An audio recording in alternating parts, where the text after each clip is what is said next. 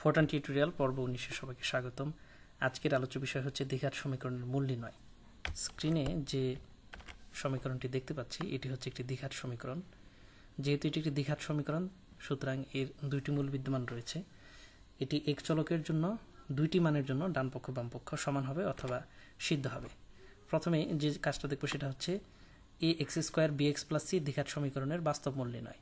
আমরা জানি যে কোনো দ্বিঘাত সমীকরণের বাস্তব বা কাল্পনিক বা যে কোনো ধরনের মূল নির্ণয়ের ক্ষেত্রে এটা হচ্ছে একটা পরিচিত সূত্র।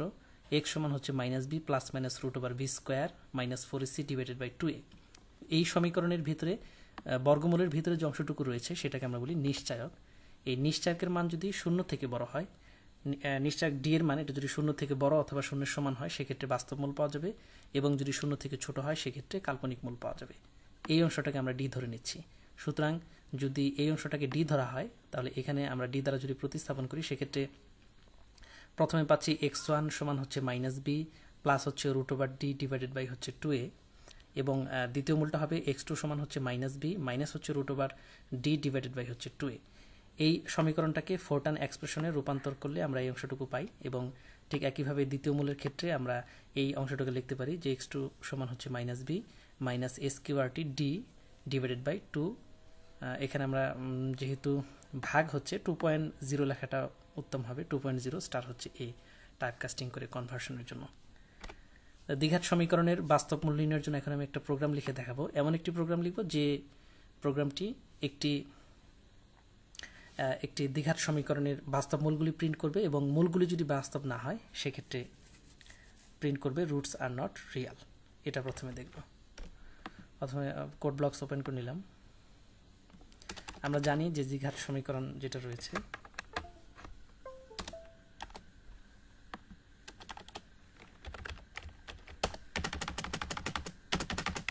দ্বিঘাত সমীকরণের যে সহগগুলো রয়েছে ABC, প্রথমে এটা রিড করতে হবে।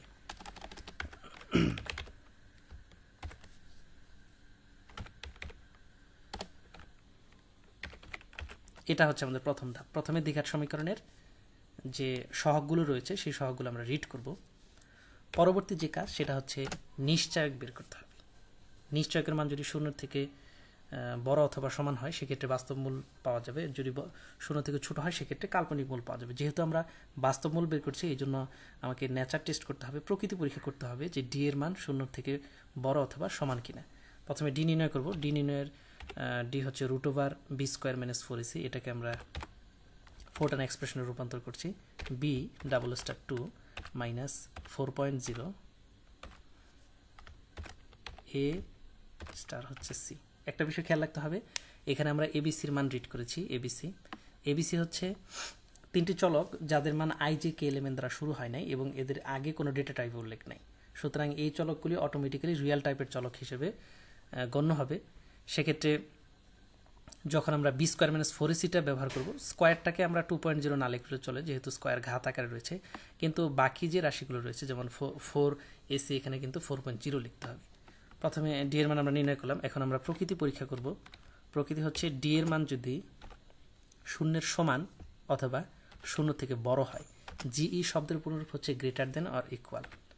এখানে যেহেতু d হচ্ছে একটা রিয়াল বা বাস্তব মানী ফাংশন, সুতরাং আমরা এটা ব্যবহার করতে পারি। If d is greater than equals to 0, যদি d এর মান 0 সমান অথবা 0 থেকে বড় হয় সেক্ষেত্রে কিন্তু বাস্তব মূল পাওয়া যাবে।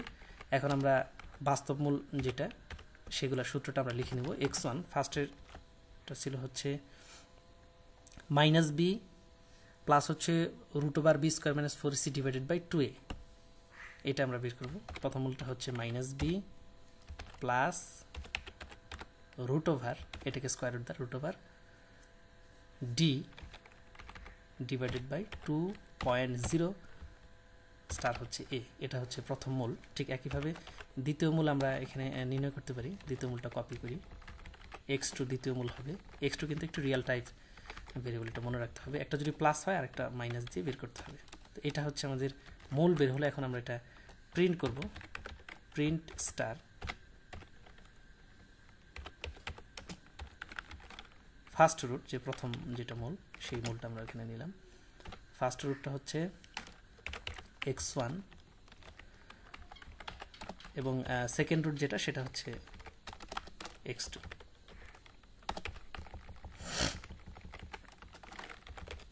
সবশেষে আমরা ইন্ট দেব। যেটুকু আমরা আলোচনা করেছি সেইটাকে শুধু ইন্টারপ্রিট করেছি আমরা এখানে ফোরট্রানে। এই তো এখন F9 চেপে প্রোগ্রামটা রান করতে পারি। স্ক্রিনে একটি উইন্ডো দেখা যাচ্ছে। এখানে যেহেতু আমরা রিড এবিসি দিয়েছি, তার মানে 3টি মান আমাকে ইনপুট দিতে হবে। আমাদের একটি সবচেয়ে পরিচিত একটি সমীকরণ হচ্ছে x² - 5x প্লাস হচ্ছে 6। এই সমীকরণটা সহগগুলো আমরা দেব। প্রথমে -1, এরপর হচ্ছে 5, এরপর হচ্ছে 6। এটা ইনপুট দিলে আমরা দেখি যে x² - 5x + 6 যে সমীকরণটা ছিল সেটার কিন্তু মূল ছিল 2 এবং 3। এটা এখানে কিন্তু 2 এবং 3 দেখাচ্ছে। এটা ব্যবহার করে আমরা যে বাস্তব ভোল্টটা সেটা নির্ণয় করতে পারবো। এটা ছিল আমাদের বাস্তব মূল নির্ণয়ের পদ্ধতি। এখন যে বিষয়টি নিয়ে কথা বলবো সেটা হচ্ছে কাল্পনিক মূল নির্ণয়। নিশ্চয়কের মান যদি 0 হয় অথবা 0 থেকে বড় হয় সেক্ষেত্রে বাস্তব মূল বিদ্যমান থাকবে, কিন্তু নিশ্চয়কের মান যদি 0 থেকে ছোট হয় অর্থাৎ নেগেটিভ হয় সেক্ষেত্রে কি ঘটতে পারে সেটা আমরা এখন দেখব। আমরা মূল নির্ণয়ের যে ফর্মুলাটা সেটা হচ্ছে x = -b ± √(-d) divided by হচ্ছে 2a। এখানে d দ্বারা কিন্তু b² - 4ac বোঝানো হয়েছে। যেহেতু d এর মানটা 0 থেকে ছোট সেহেতু আমরা এখানে d এর পরিবর্তে -d ব্যবহার করেছি, যেহেতু d এর মানটা নেগেটিভ। এটাকে যদি একটু ভেঙে নিয়ে আসি সেক্ষেত্রে আমরা লিখতে পারি √(-1) ইন্টু হচ্ছে √(d). আমরা জানি যে √(-1) এটার মান হচ্ছে কাল্পনিক সংখ্যা i। এখানে √(-1) এর পরিবর্তে i বসানো হয়েছে। এরপর আমরা একটা কাজ করব, সেটা হচ্ছে এইটাকে নিয়ে একটা অংশ তৈরি করব, এইটাকে নিয়ে, এবং বাকি এই অংশটা নিয়ে আরেকটা অংশ i যুক্ত একটা অংশ আমরা তৈরি করব। তো এটা একটা অংশ এবং এটা একটা অংশ। তো এটা হচ্ছে রিয়েল পার্ট, যেটাকে বাস্তব অংশ বলতে পারি, -b divided by 2a plus minus i √(d) divided by কত হচ্ছে 2a। এটা হচ্ছে ইমাজিনারি পার্ট, বাস্তব অংশ এবং কাল্পনিক অংশ।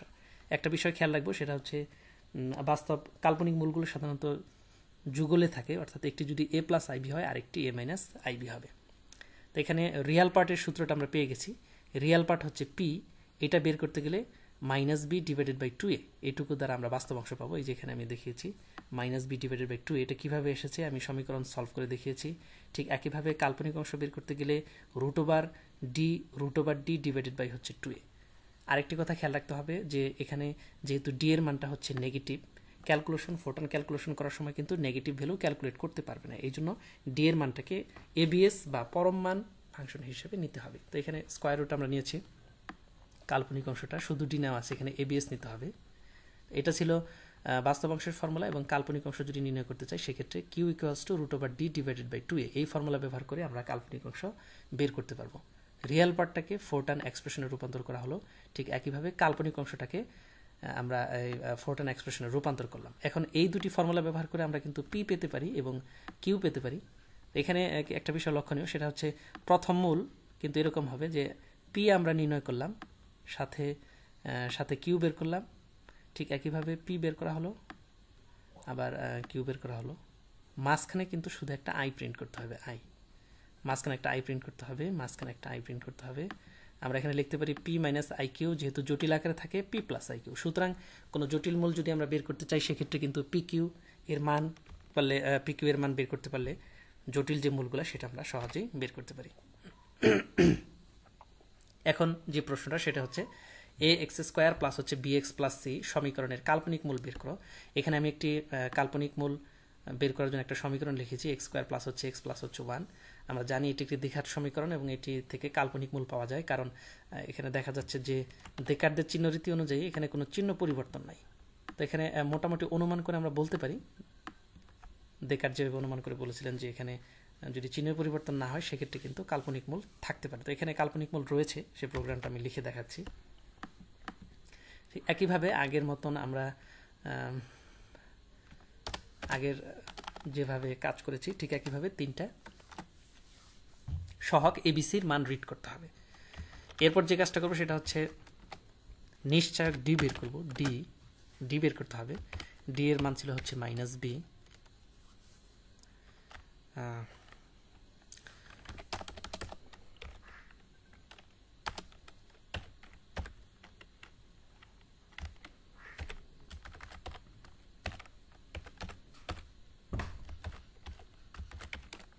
নিশ্চয়কে আমরা বের করলাম। এখন একটু কন্ডিশন টেস্ট করব।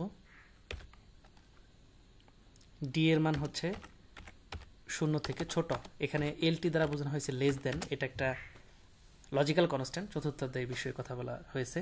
ডি যেহেতু একটি রিয়েল টাইপের ভেরিয়েবল, এই জন্য কম্পেয়ার করবো 0.0, এখানে দেন দিচ্ছি আমি দেন। এটা হচ্ছে ব্লক ইফ স্টেটমেন্ট। প্রথমে যেহেতু 0 থেকে যদি ছোট হয় কাল্পনিক মূল পাওয়া যাবে, সেক্ষেত্রে আমরা এখানে একটা কাজ করতে পারি, সেটা হচ্ছে প্রথমে পি এর মান বের করব। পি সমান, একটু ফর্মুলাটা দেখে নেই, যেভাবে আমরা পি এর মানটা বের করতে গেলে ফর্মুলা বের করতে হবে -b ডিভাইডেড বাই 2a, এবং কিউ এর ফর্মুলা তো হবে √d ডিভাইডেড বাই হচ্ছে 2a।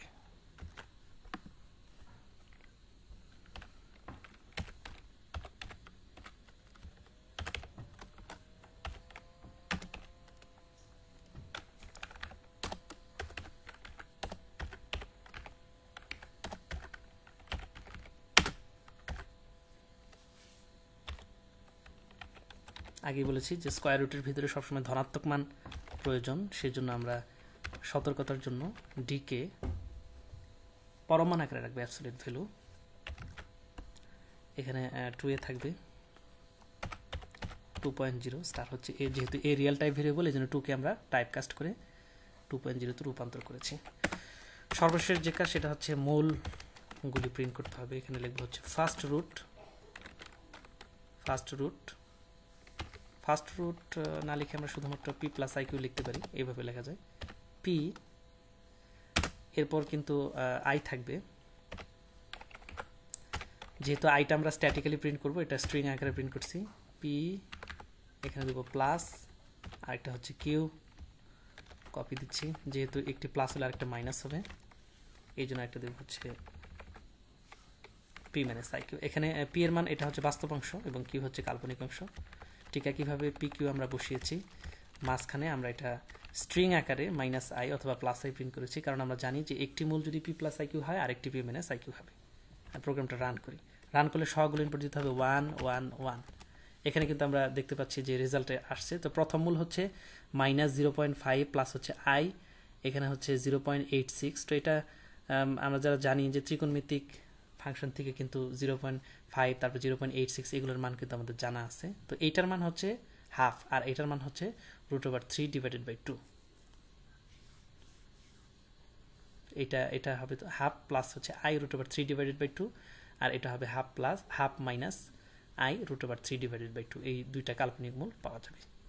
এখন আমরা যদি চাই বাস্তব এবং কাল্পনিক মূল,